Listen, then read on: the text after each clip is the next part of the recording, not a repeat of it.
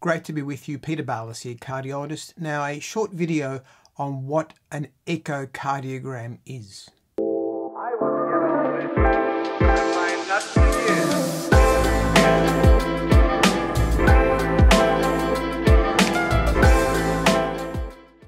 Now an echocardiogram is an ultrasound that we use to assess the heart function and the size of the heart and to look at the valves.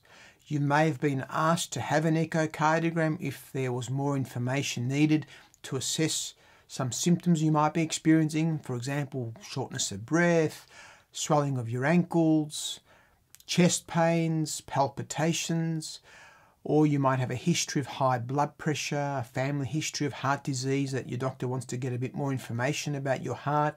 You might have been born with issues with the heart with respect to holes in the heart or congenital heart defects. Or you might have valve problems where the valves are narrowed or leaking. Well, the heart ultrasound is the best test to look at all these in great detail. There are two main ways that we have of doing an echocardiogram. One, and the standard one, is called a transthoracic echocardiogram, and that's an ultrasound where we use the probe from the outside of the chest to look at the heart. And then the other, it's a little bit more involved, is called a transesophageal echocardiogram. And that's where, similarly, we have a probe that looks at the heart, but this time we get you to swallow the probe down from the mouth into the esophagus to give us more information, given that the probe is actually closer to the heart inside the chest cavity. So let's talk a bit about the transthoracic echocardiogram first.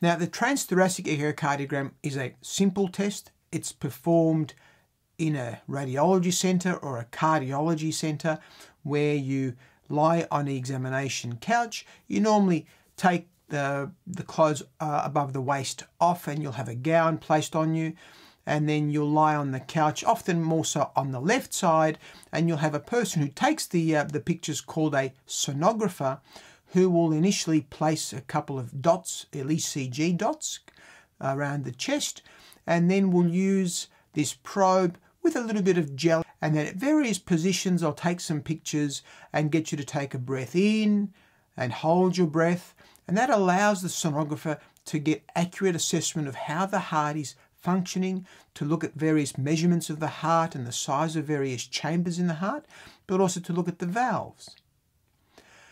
It's a test that, as I said, takes about 20 to 30 minutes. There's no particular preparation that is needed for this test, so you don't really need to have any fasting before the procedure.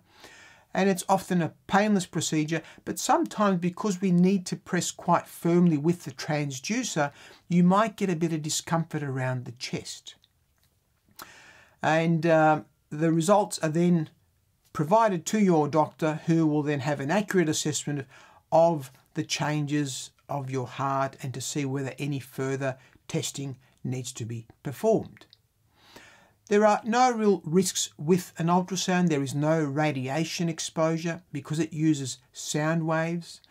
And as I said, it's a very, very safe test to provide a lot of information about how your heart is functioning.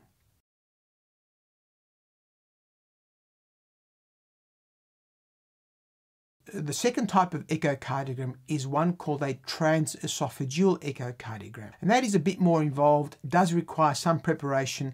It's often performed in hospital where you have to stay for a few hours, and it involves a period of fasting, and this is a test that uses a same probe, the transducer, that looks at the heart, but this time, rather than doing this scan from the outside of the chest wall, where we're often limited by the ribs, the muscles, the fat, we get a better view of the heart when we get you to swallow the little probe from the mouth into the esophagus.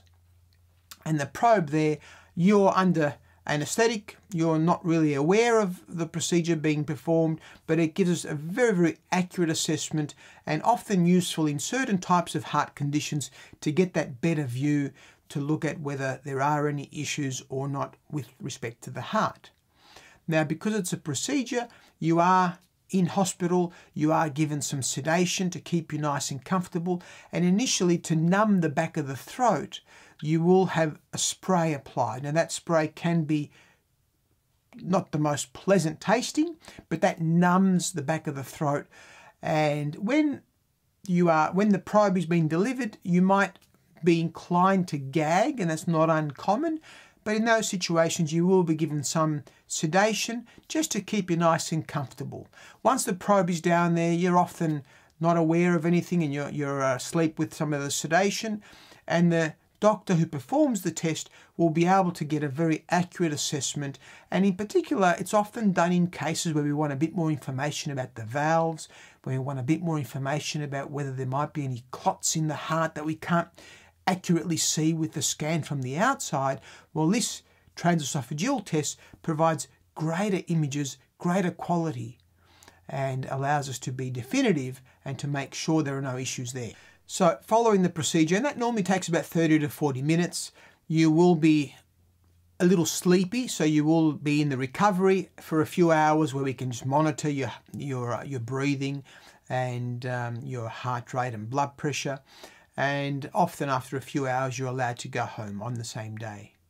Because it is a procedure that is in hospital, and as I said, you have to be fasting on an empty stomach, so please check with your doctor who's referring you for the test as to what specific instructions are needed for you to have the test itself. Sometimes the test may be combined with another procedure called a cardioversion, and that's a procedure where you might have a condition known as atrial fibrillation. So we may initially start off with the transesophageal echocardiogram, which gives us a very clear picture of the heart inside to make sure there's no little clots floating around in the heart. And if that's all clear, we can often deliver a shock from the outside to try to zap the heart back into normal regular rhythm. So that's another time where you might have a transesophageal echocardiogram. It provides us with more information because we're able to scan with the probe inside the esophagus. We're not having to be limited by the ribs, the muscles, the tendons around the heart. That can often sometimes obscure an accurate view. And that's really why we want to do the transesophageal test if we're seeking further information, further clarification based on the initial transthoracic test that you've had. So that was an overview of a transthoracic and a transesophageal echocardiogram. They are very simple but very useful tests to have to look at how the heart and valves are functioning. And thanks for joining me. Until the next video, bye for now.